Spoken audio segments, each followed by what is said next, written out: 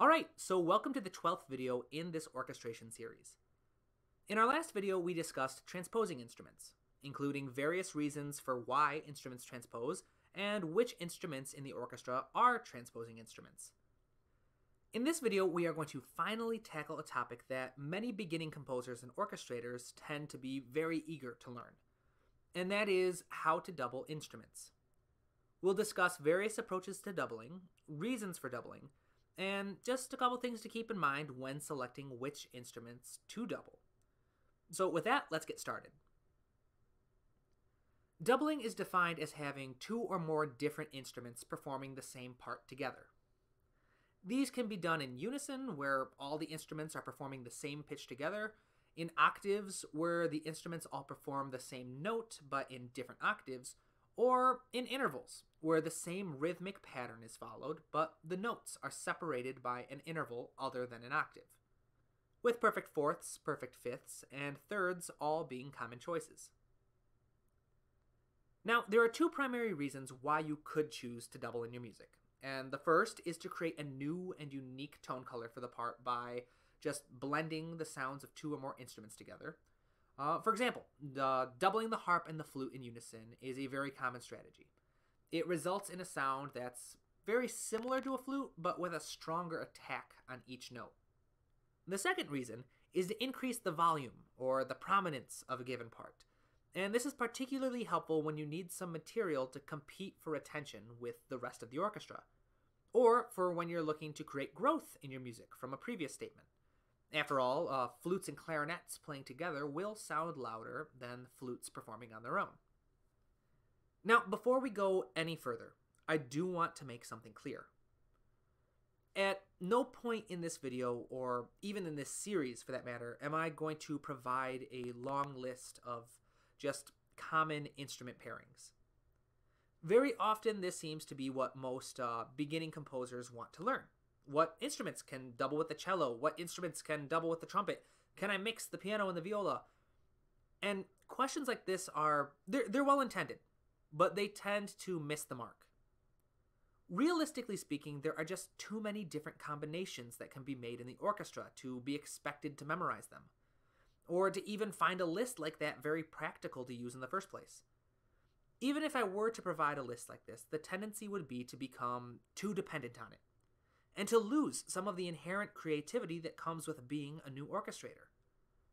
The last thing we want is to rely on a sheet of paper to tell you what you can or can't do with your music.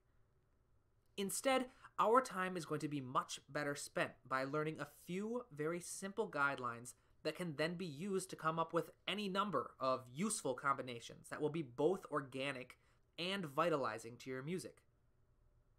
So first things first, let's break down all the possible different instrument pairings into just two simple categories: like doubling and unlike doubling.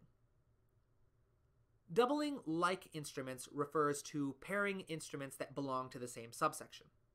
For example, doubling the violin with the viola, or the oboe with the bassoon. Because these instruments belong to the same subsection, they already have very similar tone colors to each other. As such, combining them is not going to result in any new dramatic tone color. Instead, this approach works best when your primary focus is on increasing the volume and the presence of the material that you are doubling.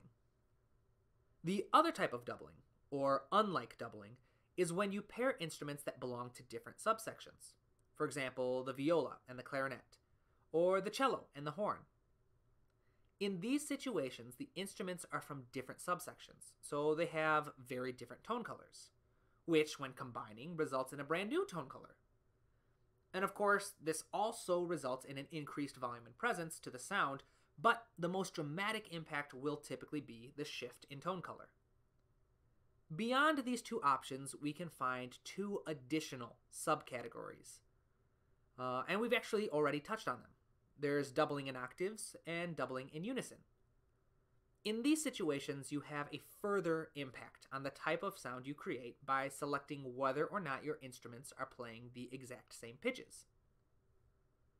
In general, having your instruments play in unison results in a sharper focus on creating a new tone color. while having your instruments play in octaves, or really any other interval for that matter, will typically result in a sharper focus on volume and on presence. The reason being that the instruments are now taking up much more space across the registers in your music.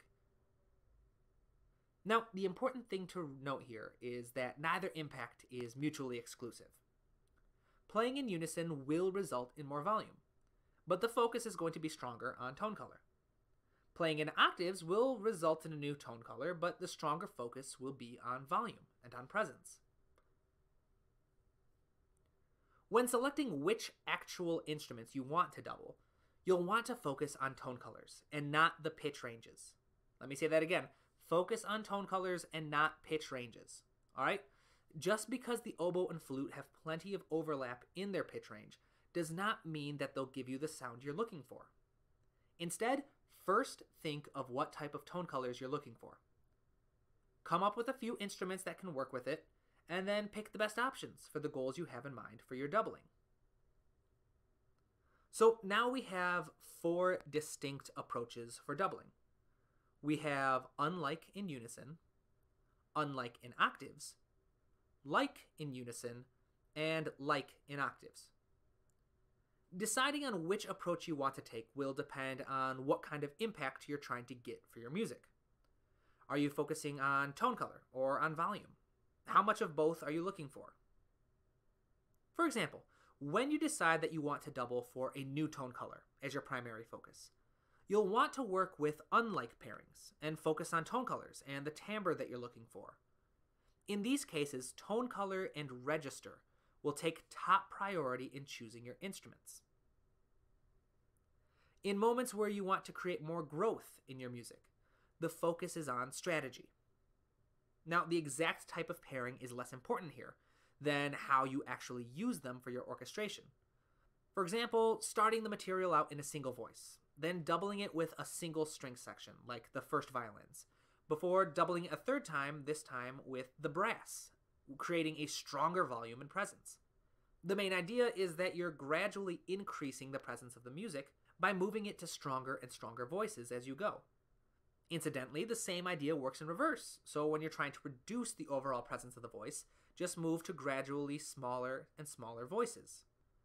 Finally, in moments where you're doubling purely for the sake of volume and presence, for example, during a huge climactic moment in your music, any kind of doubling is acceptable, but your top priorities should be selecting powerful registers for each instrument and just working in as many octaves as you can.